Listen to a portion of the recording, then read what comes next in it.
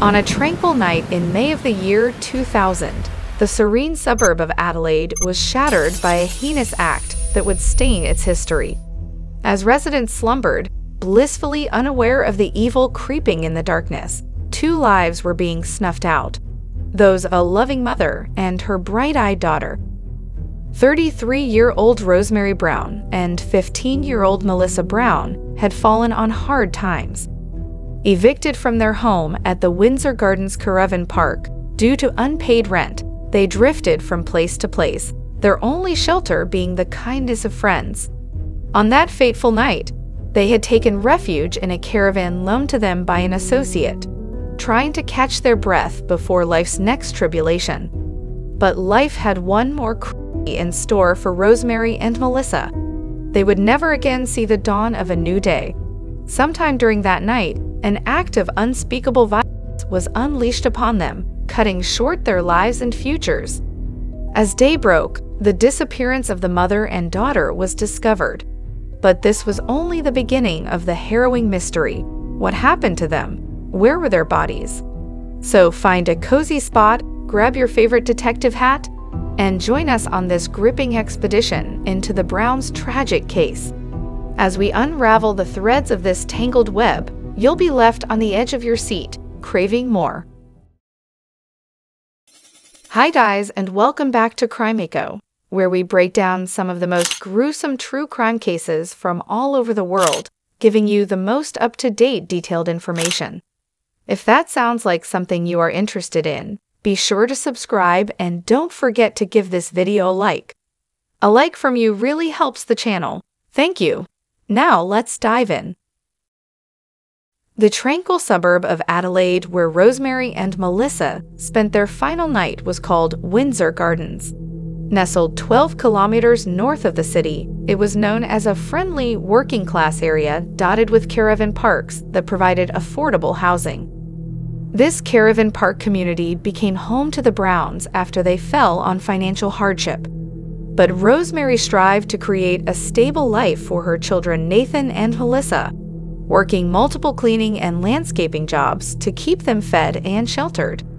Though only 33, she carried the weight of the world on her shoulders. Raised by a single mother herself, Rosemary understood the importance of kinship. Her devotion to her children was deep and unrelenting. Melissa and Nathan meant everything to her. Melissa, a cheeky tomboy who loved animals and the outdoors, inherited her mother's fiercely protective spirit.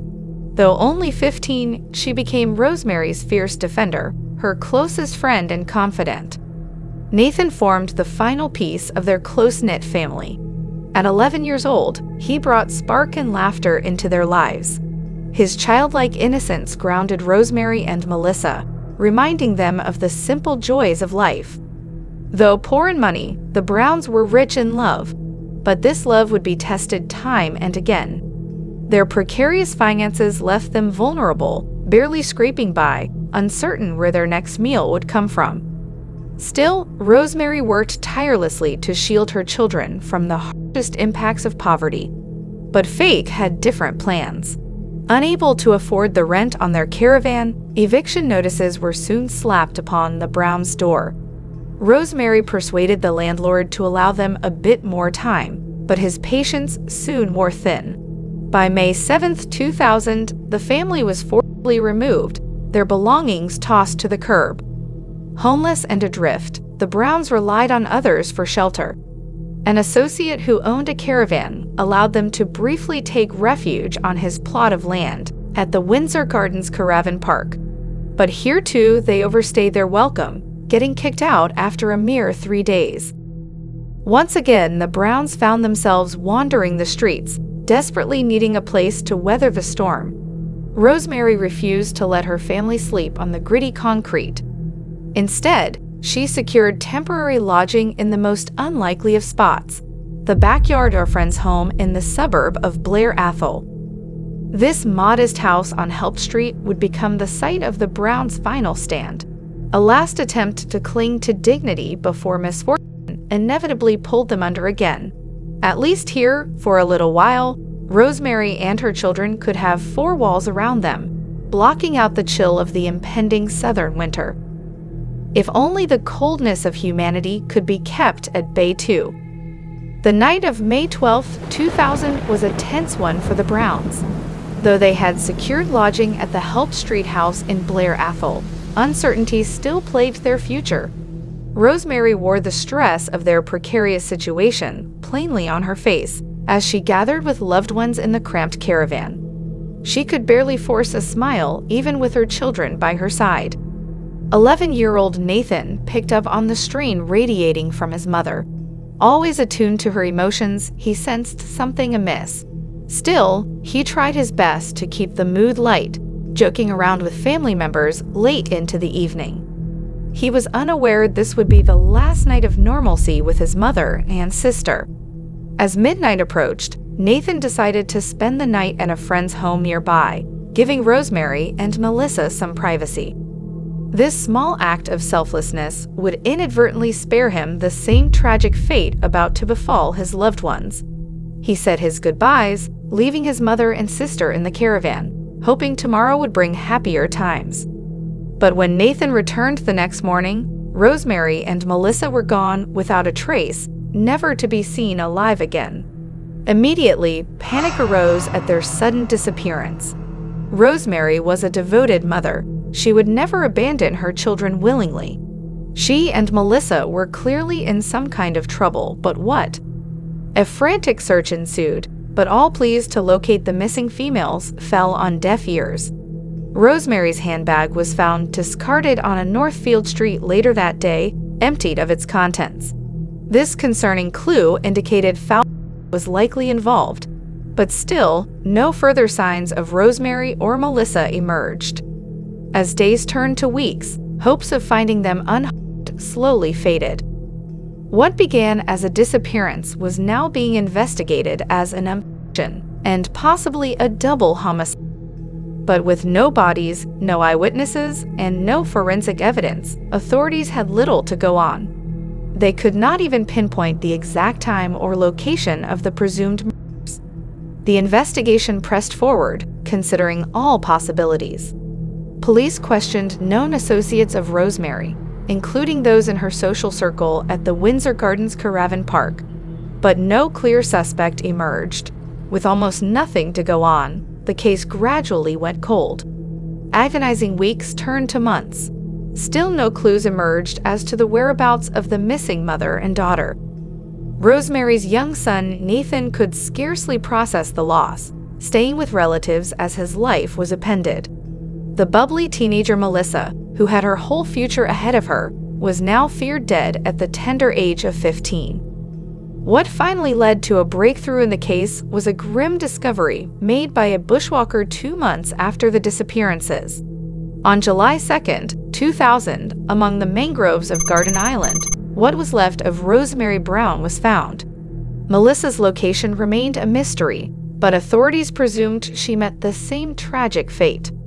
The discovery of Rosemary Brown's remains brought both relief and concern to investigators. It marked a breakthrough in an unsolved case, but the condition of her state posed troubling questions. Rosemary's presence was not found intact. What's left of her was separated, with some parts scattered in the mangroves. This raised concerns of a and possibly a crime. Authorities conducted a thorough search in the Garden Island region, hoping to find any additional evidence related to Melissa. Over several weeks, specialized police divers extensively searched the waters, yet they did not locate what's left behind of Melissa. Detectives speculated that those responsible for these acts had placed both bodies in the remote mangrove area. However, it was possible that wildlife had moved what's left of Melissa, making it impossible to determine the cause of her death without their recovery.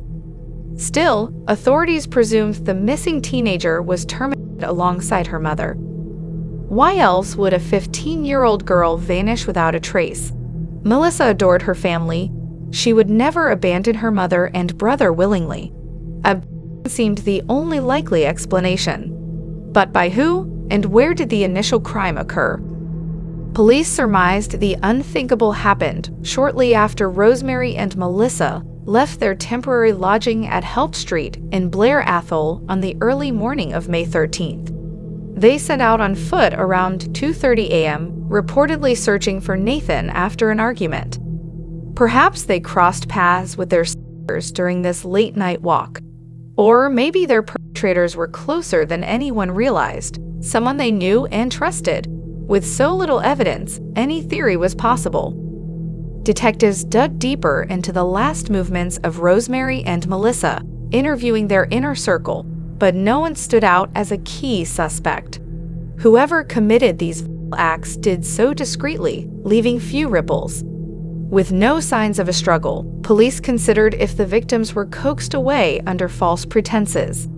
The disposal of Rosemary's emptied handbag pointed towards a deliberate attempt to delay discovery of play. But try as they might, investigators could not pin down where the legal events transpired.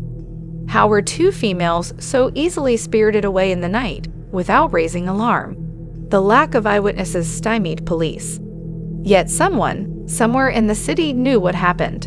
Authorities hoped time would loosen lips. Allegiances fade, consciences weigh heavy. Perhaps guilt would eventually provoke a confession. But years passed without a revelation. Melissa and Rosemary's demise joined the scores of cold cases gathering dust in police archives. Still, authorities refused to have the investigation fade fully from public memory. In a dramatic move, the mother and daughter's story was emblazoned on the face of playing cards distributed in prisons across the region. This kept their names circulating among inmates, hoping for a long-awaited breakthrough. Additionally, substantial rewards were offered for any information leading to Melissa's recovery or a conviction in either cases. But even this failed to lure definitive leads. The case seemed determined to remain frozen in time. Yet there are some who insist the fog will one day lift. Advances in forensic science may succeed where traditional sleuthing fell short. For now, the fateful night that claimed Rosemary and Melissa remains obscured in shadows. But the light of truth cannot be dimmed forever. The lack of progress in solving Rosemary and Melissa Brown's murders has not been for lack of trying. In the 2 decades since the grim discovery of Rosemary's remains, investigators have continually revisited the case, hoping fresh eyes can spot previously overlooked clues. The most intensive review came in 2004, when the case was once again in the spotlight. Let's examine what new insights were gleaned from this analysis. A core aspect investigators revisited was Rosemary Brown's social connections, especially at the Windsor Gardens Caravan Park where she resided. Who were her closest confidants there? Could anyone confirm her movements in the days preceding her death? One name that again surfaced was Mark Nichols, a Caravan Park resident who allegedly allowed the Browns to take shelter on his property after their first eviction. However, Nichols denied any involvement, claiming he last saw Rosemary when she voluntarily left his caravan. Still, suspicion lingers around him. As an owner of a caravan where the Browns briefly stayed, he had opportunity, and Rosemary's body was found near where this caravan was parked, just 10 kilometers from her final known location. Yet, with no witnesses or evidence, Nichols remains just one of many persons of interest. The reinvestigation also took a closer look at the disposed site of Rosemary's remains, the Garden Island mangroves. Why transport her body over 10 kilometers from Blair Athol to this location? Did the have a connection to this specific area? The mangroves are remote but public, risky to access at night, but also deserted. The killers likely felt at home in this environment, familiar with its secluded nature. Local knowledge may have guided their selection of this drop point. The condition of Rosemary's body was also re-examined. The dismemberment pointed to vicious intent, overkill beyond homicide. But why mutilate the body after death? What fueled such savagery? These questions still disturb investigators today. Re-interviewing those close to Rosemary also unveiled her fearful state of mind just before her death. Unemployed and homeless, she confided in friends that she felt unsafe and like someone was watching her family. Perhaps these cryptic fears were early premonitions of the threat encroaching, or simple paranoia brought on by extreme stress. Either way, Rosemary seemed aware of a lurking menace in those final fearful days. Reviewing Melissa Brown's background also exposed concerning elements. As a teenager, she had brushes with and drugs before. She willingly walked alone at night through risky areas. Though clearly a doting daughter, she also had a rebellious side. Might this dangerous streak have led her into the crosshairs of lethal predators? Records showed run-ins with biker gangs and dealers. While not evidence of guilt, these associations raised eyebrows. Ultimately, the 2004 reinvestigation brought no concrete breakthroughs.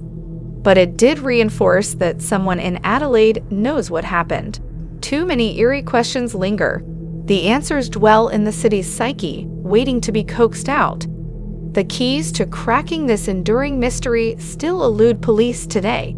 However, justice has a way of asserting itself with time. While the case remains cold, hope persists that the truth will ignite once again. Before you leave, please be sure to like this video, subscribe to the channel, and click the notification bell. This will ensure you stay informed about the latest true crime cases we uncover. We're grateful to have you as part of our community as we explore the captivating mysteries that continue to fascinate us all. Stay curious and vigilant that even closed books still hold untold pages waiting patient revelation. Thank you for joining us, and we eagerly anticipate seeing you in our next exploration. Until next time.